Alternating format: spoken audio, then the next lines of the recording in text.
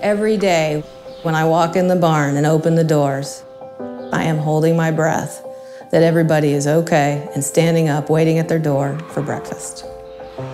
Everyone probably who has horses in some capacity experiences symptoms of colic.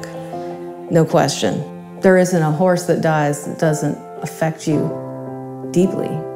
You can't do this and not love horses, whether you train them, own them for pleasure, breed them. The determining factor is getting to the horse quick enough, either to get them therapy or to get them to the clinic. And NIGHTWATCH gives us the time to make an earlier intervention than we would have otherwise had. Here lies the stall, completely empty. It's very heartbreaking. Anyone who has a horse and has lost one knows what it's like.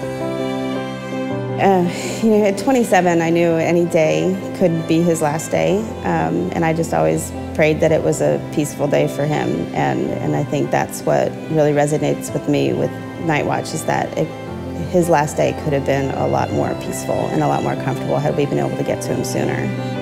Horses do not like to show signs of weaknesses. So a lot of times when they start having sort of distress, what you're going to see isn't behavioral, it's going to be more of vital signs. Your heart rate's going to get elevated, your respiratory rate's going to get elevated, but they're not necessarily going to show outward physical signs of distress until it's very far along.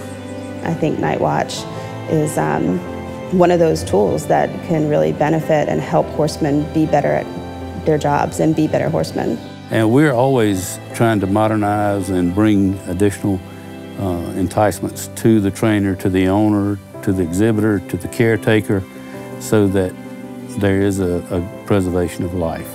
As a full-time mom, as a full-time career woman, as an amateur rider, I have a lot of things to worry about. So I'm sitting here in my office doing my job, thinking about a million different things and knowing that if something went wrong, I would get a message saying something was wrong, and then I could act on it.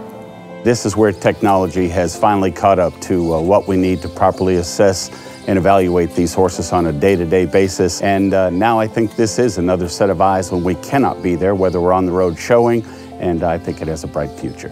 I've thought about a million different scenarios, and initially I thought, oh, maybe it'll appeal to this faction, a breeding operation, or to a training barn, or to an amateur owner trainer. I can't see who it wouldn't help. It's a lifesaver, is how I would describe it to someone. Yes, it's an equine distress monitor. It's a lifesaver.